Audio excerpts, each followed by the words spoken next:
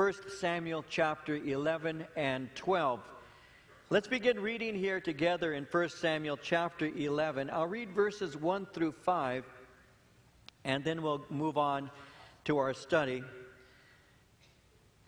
In 1 Samuel chapter 11, verse 1, we read, Then Nahash the Ammonite came up and encamped against Jabesh Gilead. And all the men of Jabesh said to Nahash, Make a covenant with us, we will serve you. And Nahash the Ammonite answered them, On this condition I will make a covenant with you, that I may put out all your right eyes and bring reproach on all Israel. Then the elders of Jabesh said to him, Hold off for 7 days, that we may send messengers to all the territory of Israel. And then if there is no one to save us, we will come out to you.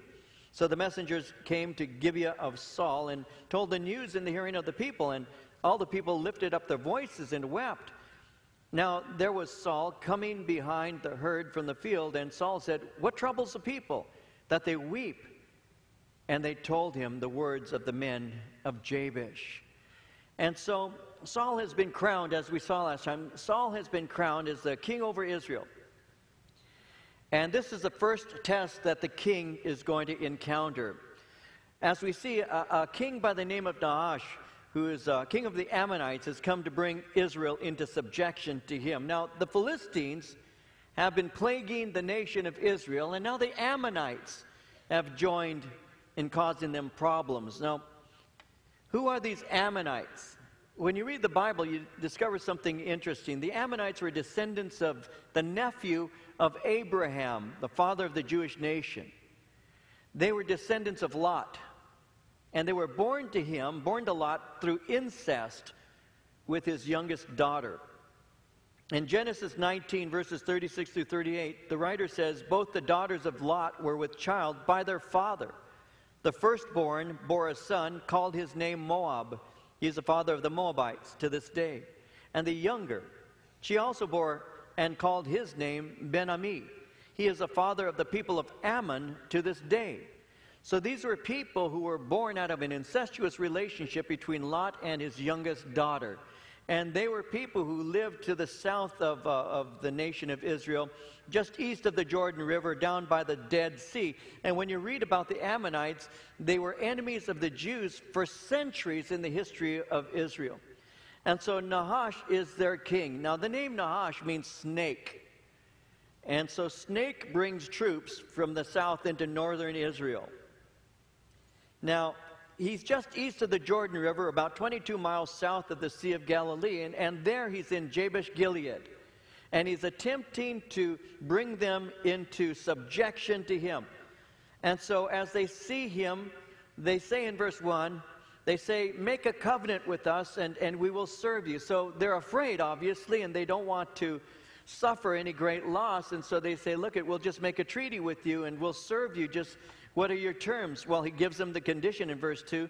Nahash the Ammonite answered them, On this condition I will make a covenant with you, that I may put out all your right eyes and bring reproach on all Israel. Yeah, if you want to have a condition, here's your conditions. You want to serve us?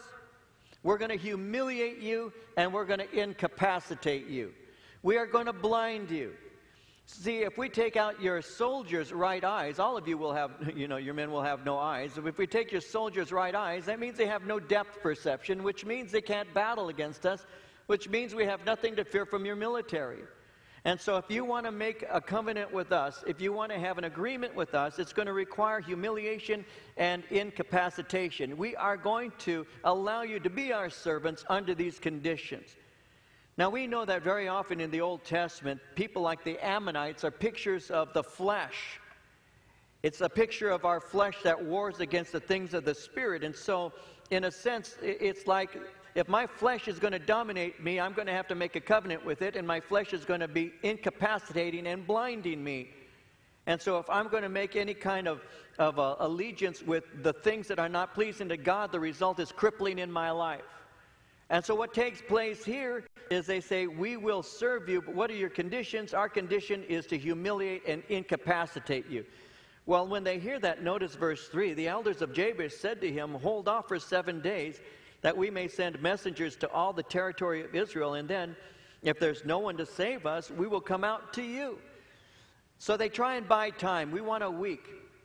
Now, they grant him this week. They grant him a week, not because of mercy. They grant them this week because they know that the longer they think about it, the more anxiety they're going to experience, and the easier it's going to be for them to overcome them. So they grant them this week. Well, they take the week and they go throughout the nation looking for help. It says in verse 4, the messengers came to Gibeah of Saul, which is where Saul was living, which is just north of Jerusalem, which means that from the north they came south to Jerusalem, into that area. And they came to Saul's city, and they told the news in the hearing of the people, and all the people lifted up their voices and wept. Now, there was Saul coming behind the herd from the field, and Saul said, "What troubles the people that they weep?" And they told him the words of the men of Jabesh. So this gives to us insight that all Israel didn't know that there was now a king ruling, because they didn't come to Saul. They came to the city of Saul, and when they arrived at the city of Saul, they told the inhabitants, but nobody told them that there's a king over Israel now by the name of Saul. That's why when Saul in verse 5 comes, he has to ask, what's going on? What's causing so much problem? And they tell him, and that causes him to be greatly upset over this. Now, notice in verse 6, then the Spirit of God came upon Saul when he heard this news, and his anger was greatly aroused. I want to spend a moment looking at that with you. Just verse 6. There's an application that I want to seek in this particular verse here that may be something practical for us in our day. I want you to notice something. Notice again verse 6. The Spirit of God came upon Saul when he heard this news, and his anger was greatly aroused. When you read in the New Testament concerning the Spirit of God coming upon people, very often you'll see things like the gifts of the Holy Spirit or the fruit of the Spirit. And what you discover is normally we associate the Holy Spirit provoking within us things like love and joy, peace.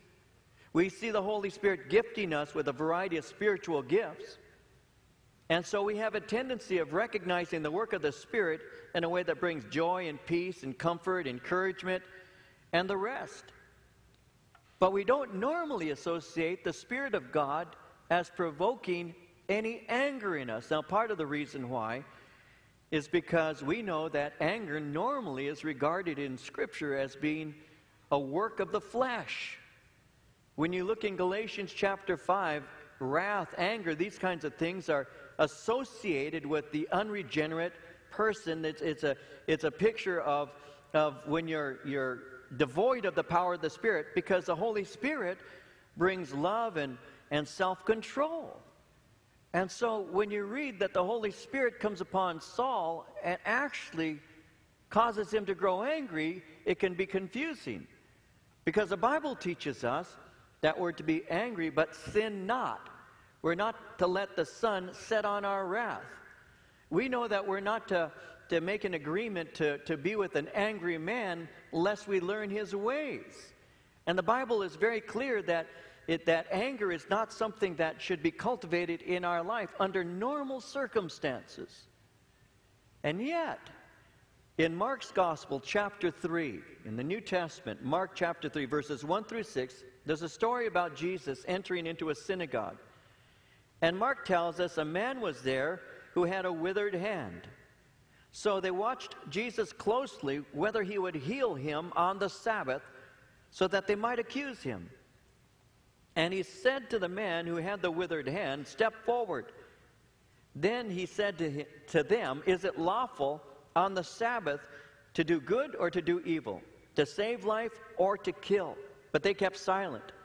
And when he had looked around at them with anger, being grieved by the hardness of their hearts, he said to the man, "Stretch out your hand." And he stretched it out, and his hand was restored as whole as the other. Then the Pharisees went out and immediately plotted with the Herodians against him, how they might destroy him. It's interesting how that Jesus Christ, and John tells us that the Spirit was given to him without measure, how Jesus Christ, who is filled with the Holy Spirit, how Jesus had anger over this situation. He looked at these people, he was grieved, and he was angry. So it would appear to me that it is obvious that there are certain things that make God mad. There's a time, in other words, for divine indignation. When Jesus began his ministry, he entered into the temple, and because there were people who were making a profit off of the religious sentiments of the people, Jesus drove the money changers out of that temple. He not only did it in the beginning of his ministry, he also did it at the conclusion of his ministry. He actually wiped them out twice. He had to do it twice.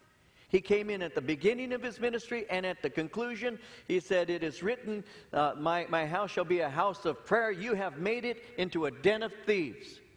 And he drove those money changers right out, and he had fashioned a whip, and he drove them out with it. And that is the righteous indignation that you see provoked by the Spirit of God to cleanse the temple. You see that when God moves sometimes, he can produce inside the heart of those who love him a righteous indignation over injustice and things that are improper. I don't know about you. I don't watch beauty contests. I don't watch Miss America contests. If I want to see something pretty, I look in the mirror. I just don't do that. That's not something I do. Maybe you do. I don't. But I couldn't help but see what took place recently with this Miss America pageant, Miss USA pageant, right? We all are aware of it. How a young lady was basically given a question that to me is just an odd question to ask in a beauty pageant. I mean, what can she do about the situation herself? I mean, what's her personal opinion got to do with anything? And yet, at least as it relates to the subject, we all know that Perez Hilton asked a question of Miss California that related to what she believes concerning same-sex marriage. And then when she gave the answer that she gave, we all saw what took place, how that, before you know it, Perez Hilton's on his blog and he's calling her all kinds of names. And it's all to be understood. This is where the man comes from. He doesn't really have a decency within him, I think, to treat people properly and respectfully. And so it isn't a surprise to me. It isn't a surprise to me or to any of us in this room, at least, that this is an agenda that the homosexual, quote-unquote, community has. There is not a quest for legality and for marriage. That isn't the question. And we know that. I mean, when Californians were allowing homosexual same-sex couples to marry, there wasn't a rush on marriage licenses. There weren't great lines everywhere for people to get married. That wasn't the point, and we knew it all along. The point was we don't want legalization. We want legitimacy. We want to be regarded as equal to you. We want homosexuals, what they're saying, homosexual relationships to be regarded as equal to heterosexual. That's the argument. And we can't clutter that. We have to see it for what it is. The argument is not legalization. The argument is legitimization. It's making it equal to. And that's where this is all coming from. And we know that. We see this. We're not blind. And so I find it interesting that that's brought up to this woman, and when the woman speaks and says, "This is what my beliefs are," which she was asked to give something concerning what she believed. It was her answer. She didn't give a politically correct answer. She gave the answer that she felt right. She was praying even as she was giving the answer. Some of us have seen her in interview as she has stated that. I was praying even as I was giving the answer. That's why I stumbled over my words. I wanted to say the right thing at that moment because my temptation was to give the politically correct one that might have gotten me called to become, Miss USA. But she knew that there was a cost to be exacted at that moment, and thus she gives the answer that was true to herself, which is what we ought to respect regardless of whether we agree or disagree with it. At least it was a real answer coming from her honest heart. Now, something you may not know, as she's a Christian, you know that. She goes to the Rock Fellowship in San Diego. She's a member of Miles McPherson's church. And Miles is having her share with his congregation today in his services to share what has happened since she made that declaration. She's a believer in Christ. She loves the Lord. Miles is a friend of ours. He comes and speaks here on occasion. And he loves the Lord. He's got a great ministry there. But the world goes crazy because you actually confront the world and you say the truth. And the church just kind of kicks back saying, "Ooh, why are they getting so upset?" I believe that there's a time for a righteous indignation. I think it was an unfair question to ask of her. It was an improper question to ask of her. And not only that, she only spoke what the majority of Californians who took the time to vote, what we all said, which is yes on Prop 8. She only spoke with the majority, but they're acting as if the minority, she was given a minority answer. She didn't give a minority answer. She gave a majority answer. That's what Californians voted on. That's what we said when we went to the polls. We said we want no same-sex marriage. We want a traditional marriage. We believe that that's the right way. It's been done traditionally for millennia. Why change it now? And so what happens? Well, we who are Christians, if we stand up and say that was not right, we are branded immediately as being bigoted, as being just intolerant. And for me, I have to be honest with you, I think there is a time for a righteous indignation. When a child is harmed by an adult, I get angry. I don't just complacently sit there and say, oh, well, you know, I get angry. You ought to get angry if somebody harms somebody. If you see injustice taking place and someone's harming somebody in front of you, you ought to get angry. You ought to say, this is wrong. You ought not to do that. We ought to stand up and speak when necessary. I'm willing to do it. We ought to do it and take the consequences when they come. When King Saul saw what was taking place here, the Spirit of God came upon him, and he heard this news. His anger was greatly aroused over it. He said, this is wrong. What they're doing is intimidating the people of Jabesh Gilead. They're going to blind them. This is wrong. So how did he respond? Well, his tactics were interesting, I have to say. Verse 7, he took a yoke of oxen and cut them in pieces and sent them throughout all the territory of Israel by the hands of messengers, saying, whoever does not go out with Saul and Samuel to battle, so shall it be done to his oxen. That's an interesting motivation. And the fear of the Lord fell on the people, and they came out with one consent. Now, I want you to notice this. He is basically simply saying this. He was saying, this is intended to communicate urgency, and I am motivating an immediate response. You need to move quickly. You don't have time to think about it. But I want you to notice how he identified himself with Samuel. Notice how he says that? He's borrowing status. Whoever does not go out with Saul and Samuel to battle. Why is he doing that? Because he has no credibility yet. Because they don't even know that he's the king. And therefore he's sending it out through the nation saying, Samuel's involved in this. And by the way, Saul is involved. And it's going to become clear after a while that he's the king. And that's what he does. And what happens is it causes the people to experience fear. And it motivates them to action. Well, in verse 8, he numbered them in Bezek. The children of Israel were 300,000, the men of Judah 30,000. And they said to the messengers who came, thus you shall say to the men of Jabesh Gilead, tomorrow by the time the sun is hot, you shall have help. Then the messengers came and reported it to the men of Jabesh, and they were glad. Therefore the men of Jabesh said, tomorrow we will come out to you, and you may do with us whatever seems good to you. And so it was on the next day that Saul put the people in 3 companies. They came into the midst of the camp in the morning watch, killed Ammonites until the heat of the day, and it happened that those who survived were scattered, so that no 2 of them were left together. And so he gathers them together. They assemble about 17 miles to the west of Jabesh Gilead, and they count up a militia force of 330,000. And so he gets ready, prepared for battle. He says, we are going to take care of you. We're going to be part of this. Don't worry about it. That's what it says in verse 9. The messengers came and reported it to the men of Jabesh, and they were glad. Now notice verse 10, though. Therefore the men of Jabesh said, tomorrow we will come out to you, and you may do with us whatever seems good to you. Interesting. Something that some of you probably don't really care about, I'm going to share with you about for just a moment here. That's a lie. What you just read is a lie. Is that what was going to happen? Tomorrow we will come out to you, and you may do with us whatever seems good to you. That wasn't an exact truth, was it? What was it? It was intended to cause the Ammonites to relax, so that when the 330,000 militia came upon them, they'd be able to slaughter them with a lot more ease. So, there are those who will say, that's a lie, God condones lying. Now, you may not think that, but I've been in classes before where professors have said that God condones lying. Because look at this. Now, what's the answer to that? Does God condone lying? No, the Bible does not condone lying. The Bible reports when lies are said. Reporting is not condoning. There are those also, philosophers and those who are involved in the study of ethics, ethical behavior, who will say, well, this is the law of the greater good.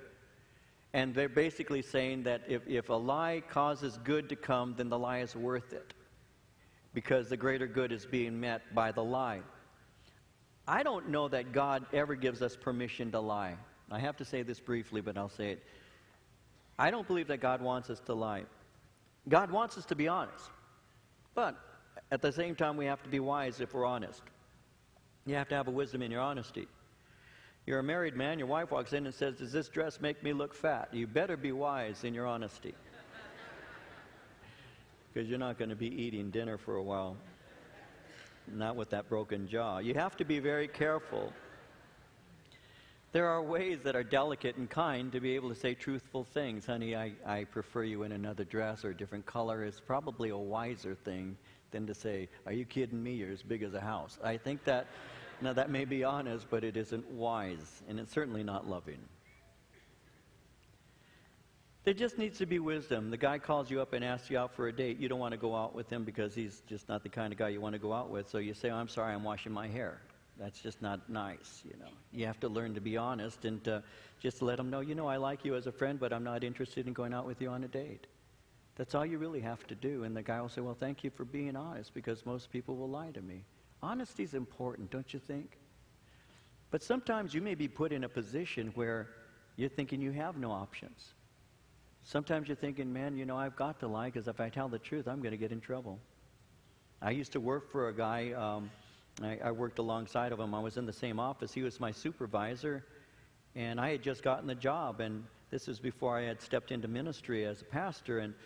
And I can remember, he said to me, "If so-and-so calls," he said, "tell him I'm not here." And I said, "No." I told him, I don't get paid enough to lie for you. No. If you don't want to talk to him, I'm not going to lie for you. And that's just the way it is. That's the way it was, and that's the way I am to this day. I'll tell you the truth.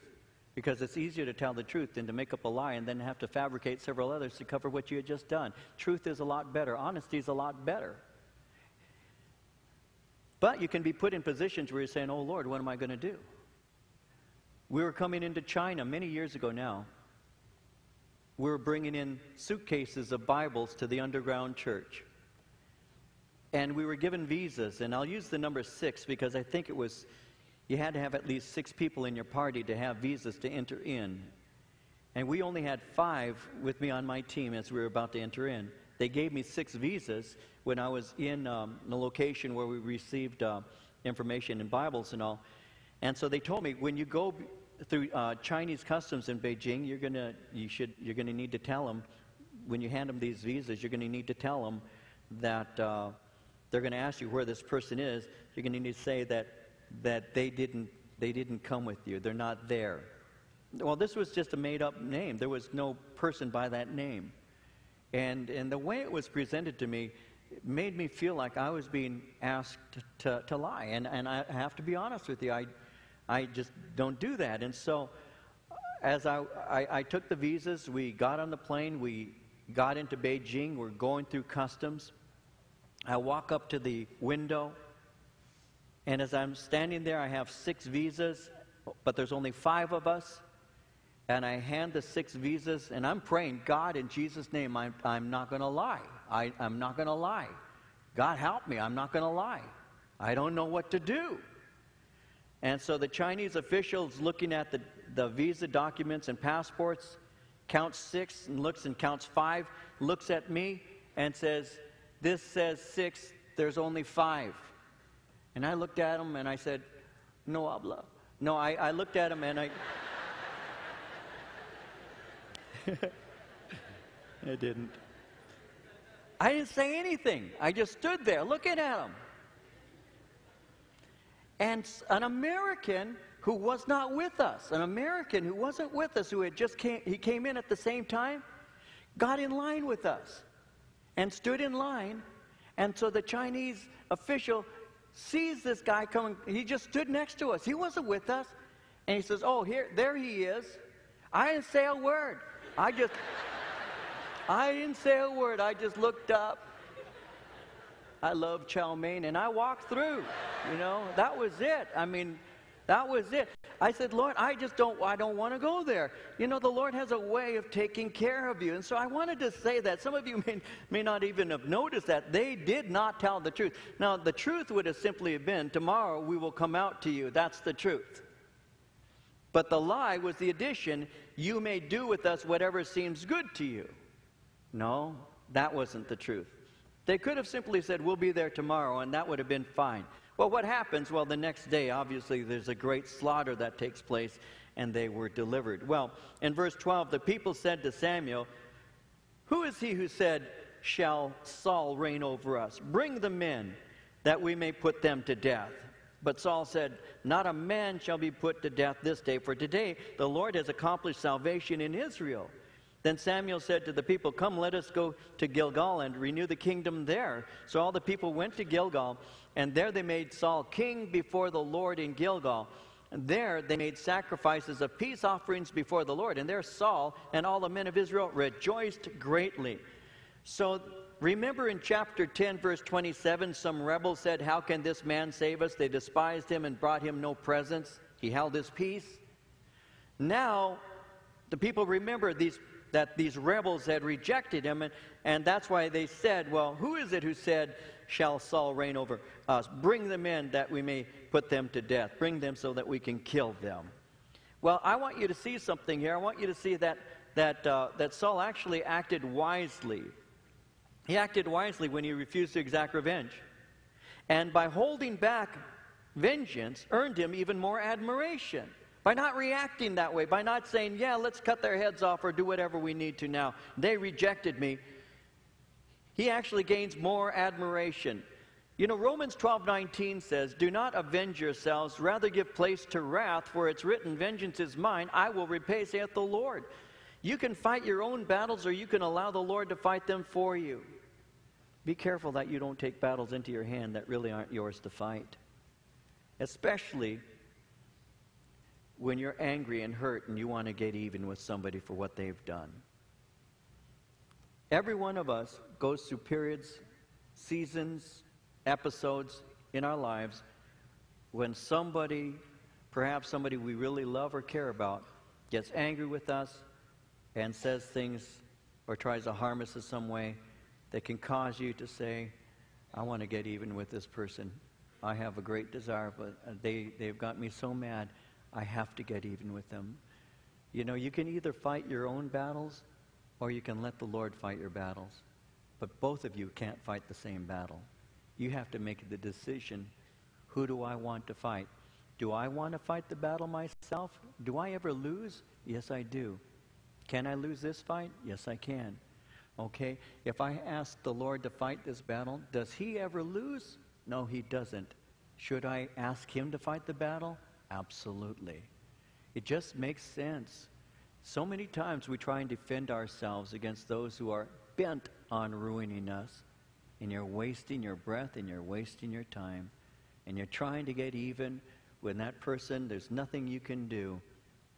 They're not going to agree. We had somebody in this church many years ago who was after me for a long time, saying very unkind and untrue things. And he had made an accusation and a demand and wanted me to react in a certain way. And I said, I can't do that. I said, because all the information hasn't been gathered on this. Got angry, remained angry for a long time. And when everything came out and his concern was proven to be a false concern, he said, well, if David would have only have done what I said in the first place, we could have saved all this problem. No, if he'd have only trusted the Lord in the first place, we'd have had no problem. And you cannot allow people to push you and dominate you into doing things that are wrong, and you cannot, or you should not really, yield to the temptation to exact vengeance. Just leave it in the hands of the Lord. Let God take care of it. Because sometimes, even if you try to defend yourself, it makes you look even more guilty. Even if you start saying something, it makes you look more guilty. So it's wiser sometimes just to say, Lord, you know the truth, you take care of it, I'm going to move on. And God has a way of doing that. Saul was wise at this point. So what did they do? Well, they renew his kingship so that now the nation of Israel is becoming aware that there is a king. Now, as this is taking place, chapter 12 says, beginning at verse 1, now Samuel said to all Israel, "Indeed, I have heeded your voice in all that you said to me, and have made a king over you. And now, here's the king, walking before you. And I am old and gray-headed, and look, my sons are with you. I've walked before you from my childhood to this day. Here I am. Witness against me before the Lord, and before his anointed. Whose ox have I taken? Or whose donkey have I taken? Or whom have I cheated? Whom have I oppressed? Or from whose hand have I received any bribe with which to blind my eyes? I will restore it to you." They said, "You have not cheated us or oppressed us, nor have you taken anything from any man's hand." Then he said to them, "The Lord is witness against you, and his anointed is witness this day, that you have not found anything in my hand." And they answered, "He's witness." And so he now begins to speak to him. Samuel now begins to speak, and he opens his heart, and he's speaking openly to them. Now, Israel has received a king. Israel will now listen more closely to the king than they do to him. So he needs to remind them of what they actually have chosen to do. And as he speaks to them, he's saying, "I've lived my life openly before you from the time that I was a small child.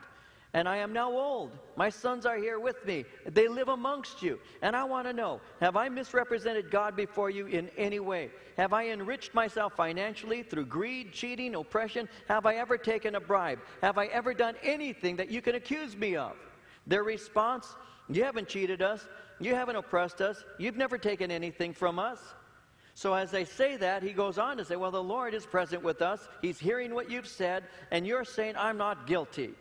And so with this integrity of heart, he now rehearses to them once again their guilt. Now, he's about to rebuke. He has to rebuke them. Here's something for you. This is a way of application. If you have to rebuke, if you have to bring a word of correction, it's always good to be first living that message. Credibility and respect is earned through a lifetime of faithfulness to God. There are a lot of people who feel it's their ministry to rebuke people. It's their ministry to keep them in line. I was gone. I left on Thursday. I returned yesterday, Saturday. We were in Wisconsin. First time I've ever been there to Wisconsin. Some of you perhaps have been there or lived there. I don't know. It's the first time we've ever been there. Wisconsin. Interesting state.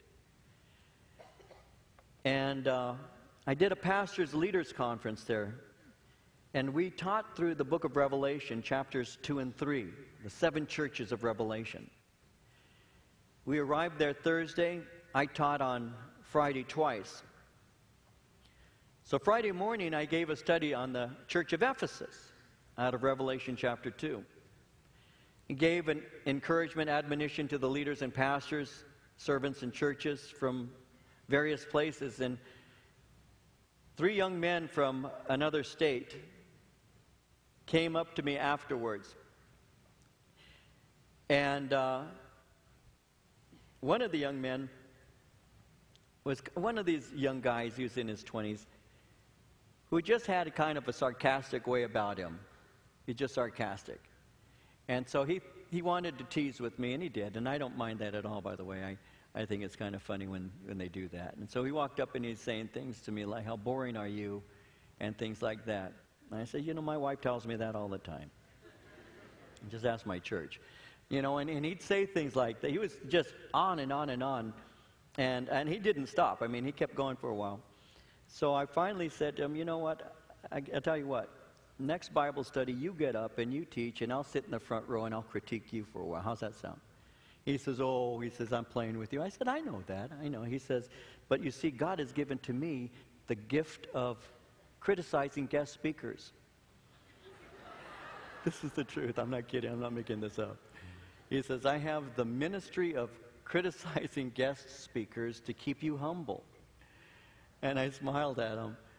And, you know, you read Ephesians and you read, you know, Romans and you read 1 Corinthians. You see lists of the gifts of the Spirit, but I've never seen the gift of rebuking guest speakers there. I just haven't seen it yet. I'm going to have to do a more thorough study in that. I started busting up. But he believed that's his gift. He really did. I mean, when it all came down to it, he says, I'm here to keep you humble. Well, there are, and he's a sweet kid. I say that really with some humor to it, because I didn't get offended by him. I thought he was kind of funny. But he really did believe that. He really did believe that was his job, keeping me and others in line.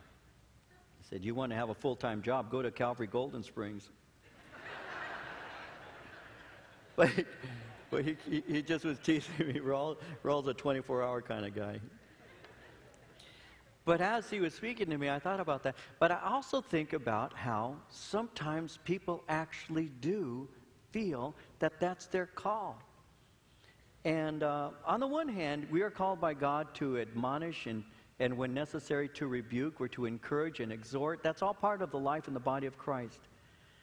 And I think there are times that it is necessary. And I think that there are people in the body of Christ that have a wonderful, encouraging gift where they can help you to see things that you said that were wrong. And I appreciate the people who do that and all of that. But what's going to help you to be effective is if you have a life that backs up what you're saying. Because sometimes, I've seen it, where somebody comes and rebukes somebody for the sin that they themselves are practicing. They're doing the same thing. There used to be an old saying, it's an old saying now, obviously, but there was an old saying, and I used to hear it often years ago, practice what you preach. Because sometimes people come and preach what they don't practice. There's no credibility and there's no power in that. But when you're a person like Samuel who's saying, listen, can you find a fault in me? Have I done anything that I should repent from? And their answer was no. You haven't done anything. He's basically saying, okay, then that gives me the platform to do my ministry, and I have to bring a word of rebuke, and that's what he's going to do. In verse 6, Samuel said to the people, it's the Lord who raised up Moses and Aaron, and who brought your fathers up from the land of Egypt. Now, therefore, stand still, that I may reason with you before the Lord concerning all the righteous acts of the Lord, which he did to you and your fathers. When Jacob had gone into Egypt, and your fathers cried out to the Lord, then the Lord sent Moses and Aaron, who brought your fathers out of Egypt, and made them dwell in this place. And when they forgot the Lord their God, he sold them into the hand of Sisera, commander of the army of Hazor, into the hand of the Philistines, and into the hand of the king of Moab, and they fought against them. Then they cried out to the Lord and said, we have sinned because we have forsaken the Lord and have served the Baals and Ashtoreths. But now deliver us from the hand of our enemies, and we will serve you. The Lord sent Jerubbaal, Baden, Jephthah, and Samuel, and delivered you out of the hand of your enemies on every side, and you dwelt in safety. So what he does is he rehearses their history. He refers to Moses and Aaron and the Egyptian time that they were under bondage, but he also brings it up to more recent events when they had been delivered through judges, various judges that are named here, including himself. And he's making it very clear to them that now that I'm old and now that I can say to you I haven't enriched myself, I need to speak from the integrity of my heart, and I need to tell you the truth in order that you might know the ways of the Lord. And you need to know that you have been in the past in bondage. And the reason you've been in bondage is because you have forsaken the Lord and God chastened you. But God, out of his mercy, heard when you cried out to him, and he sent people to deliver you, even though God is the one who actually did the delivering. And the result was that peace was once again reinstated so that you might dwell safely. That's how it worked. But he goes on and says, when you saw that Nahash, king of the Ammonites, came against you, you said to me, no, but a king shall reign over us, when the Lord your God was your king. Now, therefore, here is the king whom you have chosen and whom you have desired. Take note, the Lord has set a king over you. If you fear the Lord and serve him and obey his voice, and do not rebel against the commandment of the Lord, then both you and the king who reigns over you will continue following the Lord your God. However, if you do not obey the voice of the Lord, but rebel against the commandment of the Lord, then the hand of the Lord will be against you as it was against your fathers. Now therefore stand and see this great thing which the Lord will do before your eyes. Is today not the wheat harvest? I will call the Lord, and he will send thunder and rain, that you may perceive and see that your wickedness is great, which you have done in the sight of the Lord, in asking a king for yourselves. So Samuel called to the Lord, and the Lord sent thunder and rain that day, and the people greatly feared the Lord and Samuel. You have sinned. You have sinned. You chose a king you desired. And this is a king that rules by majority vote. You think that majority opinion is a voice of God. And in this, you're wrong. In New Testament terms, it could be you cried out for Barabbas instead of Jesus. The majority voice isn't always right. And you cried out for a king and you received your king. You got Saul. But what you need to do is you need to remember to fear the Lord. You need to remember to serve Him. You need to remember to obey Him. And you must resist rebelling against Him. Because if you do obey Him, God will bless you. If you rebel against Him, God will deal with you. In other words, two paths are now being put before you. Each one of those pathways lead a different direction. One is a path of obedience, and that leads to a sustained relationship with God. The other is a path of disobedience. It will lead to God's rejection. It's like what was said in Deuteronomy 30, verse 19. I call heaven and earth as witnesses against you today, that I have set before you life and death, blessing and cursing. Therefore choose life, that both you and your descendants may live. And so he's saying, God has placed before you a choice. Serve Him or reject Him. In the past, you served idols, Baal and Ashtoreth, and God brought judgment. Serve God, or God will bring judgment on you. He says, here's the way to confirm it. You see it in verses 16 through 18. Here's the sign that will confirm it. At this time, it's late May, it's early June when it doesn't rain and there are no thunderstorms. He said, if God brings rain and thunder, then it's going to demonstrate that what I'm saying to you is true, and that you have sinned in the sight of the Lord by asking for a king. And what happens, obviously, is verse 18. It says, the Lord sent thunder and rain. The people greatly feared the Lord and Samuel.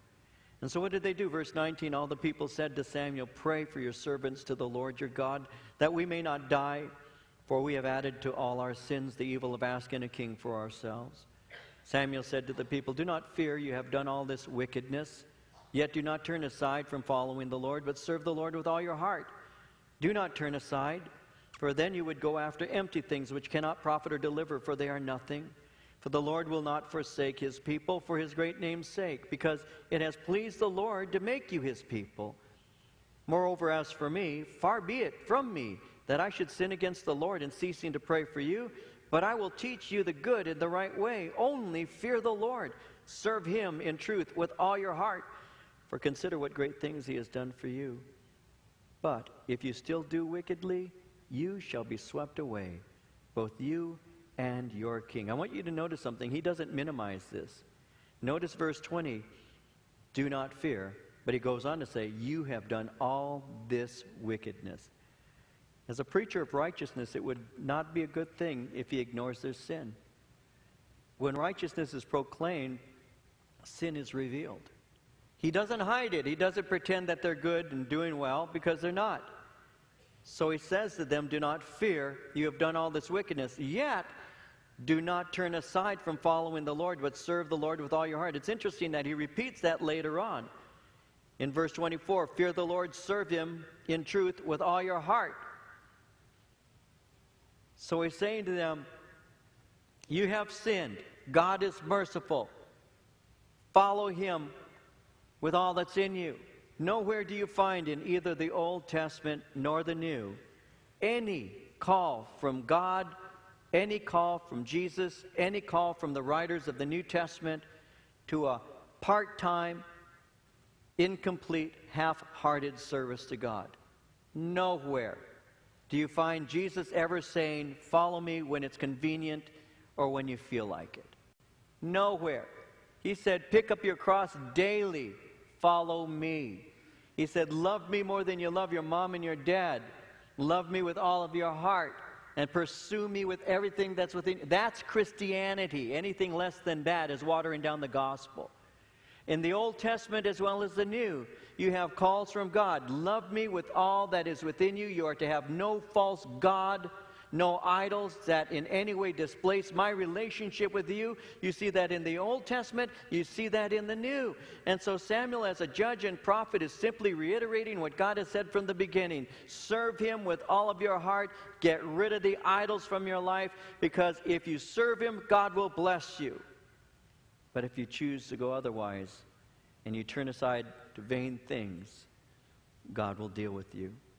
Because if you pursue the empty things, they cannot profit eternally, nor can they save you in difficult times. The prophet Jeremiah, in chapter 2, verses 27 and 28, said that the nation of Israel spoke to trees and said to the tree, "You are my father," and to stones, "You gave birth to me." They turned their back to me, God says, not their face. But in the time of their trouble, they'll say, "Arise and save us." But where are your gods that you have made for yourselves? Let them arise if they can save you in the time of your trouble. For according to the number of your cities are your gods, O Judah. Yeah, the United States is very similar. 911 hits. Before you know it, churches are filled with people praying. That only lasts a short time, doesn't it?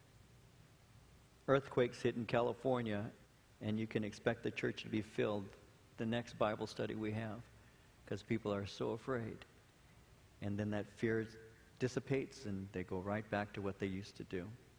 Churches are filled for services that are empty when things are going well.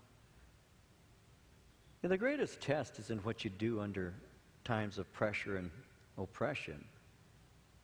Because in times of pressure and oppression, you end up going to church and calling on God.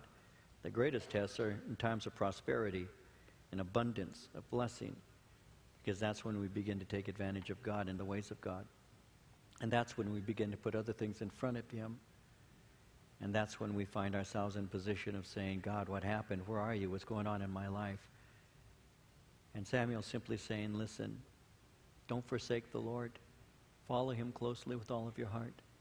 Because if you don't love Him and serve Him with all of your heart, He will forsake you." That's what He says. "If you still do wickedly, you shall be swept away, both you and your king." You want the king? You can have him. And as he's swept away, you will be swept away with him. We as believers in the 21st century need to say, "Lord, we will love you. We will not turn aside from you. We thank you for your compassion and your mercy, your grace and your goodness towards us. But we won't take that for granted. And we're not going to take advantage of that. Because we understand what it costs for us to have a relationship with you. It costs the blood of your Son, Jesus Christ. We will not take that lightly. We will love you and serve you. And we're grateful for your mercy and goodness. And so we ask God that you would work in us so that we might be faithful, remain faithful, and serve you with all that's within us. Because of all things that we know of, you are most worthy to be served. May we serve you with all that is in us. And Father, we ask that you would work in us today. We ask that our hearts would be touched by you and that we would do those things that are pleasing to you. And even as our eyes are closed and our heads are bowed, perhaps I have some in this room right now the Holy Spirit is speaking to, that you need to get right with God. I want to pray for you right where you're at. If you know the Holy Spirit is saying it's time, you need to get right or come back to God. Come back to Jesus Christ. I want to pray for you. And if you need to and you need prayer, would you raise your hand? Let me pray for you right where you're at right now. Just raise your hand. Father, you see these hands and you know the reasons why these hands are being raised to you. You see their hearts. You know the desire of their hearts. You know the needs they have in their life. And you know their prayer, Lord, to you. And even now I'm asking that you would reach down, touch them, heal them, forgive them, have mercy on them, and strengthen, embolden, reinstate them, that they might walk with you from this day forward, Lord, faithfully loving and serving you with all that is within them. Thank you for your mercy and your grace. Thank you for the blood of Christ that washes us clean from all of our sin. Thank you for your powerful Spirit who lives within us, empowering us, enabling us to serve you. Work in us now, we pray, Lord, and we receive from you and thank you. You can put your hands down.